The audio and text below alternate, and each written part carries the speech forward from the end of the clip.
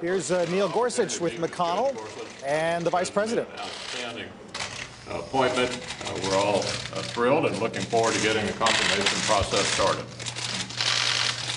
Thank you all for being here. It's my honor to escort Judge Gorsuch to Capitol Hill for his first meeting. We look forward to members of the United States Senate discharging their constitutional duty and having the opportunity to get to know this judge. I think as they do, they'll come to understand the enthusiasm the President of the United States has for his appointment to the Supreme Court of the United States.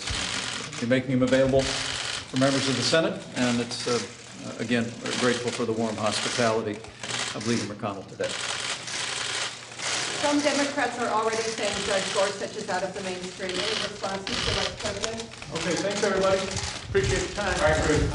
Please follow me out. All right. That means everyone. Print first, followed by TV.